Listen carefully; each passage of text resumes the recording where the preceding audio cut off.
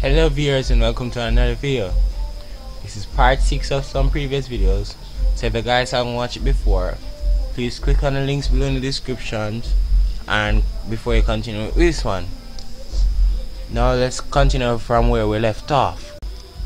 Put sum bracket and hold the desired range, close bracket and enter.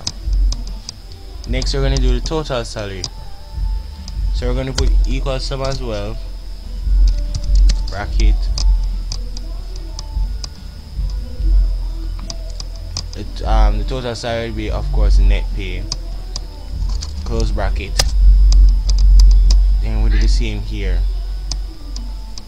it's equal to sum bracket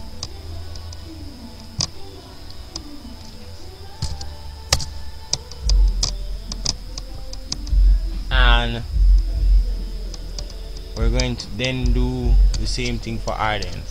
Finally, we'll just pull it here.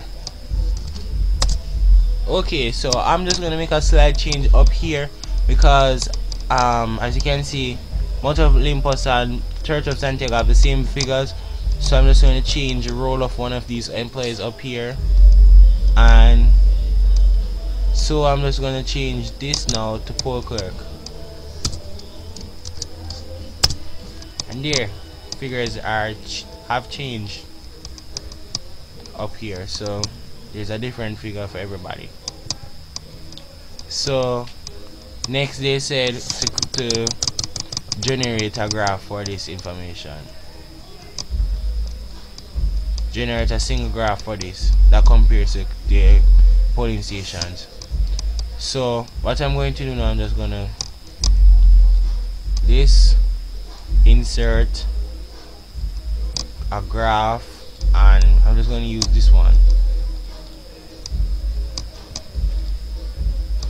Use ones with the names at the top.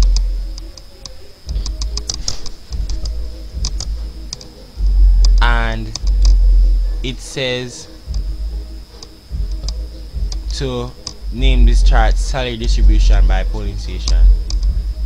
This is up here in the chart title.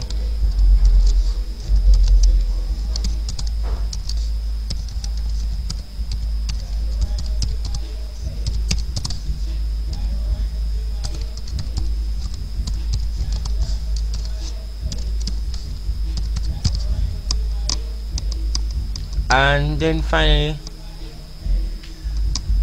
they said to save your spreadsheet as election 1. You should print your spreadsheet, the graphs and the formula sheet, and then that's the end of the project.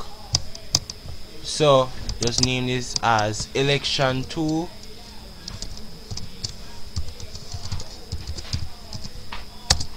and save this.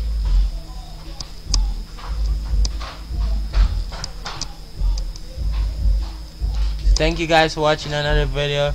Please like and subscribe and leave a comment below if you have any questions that you want me to answer.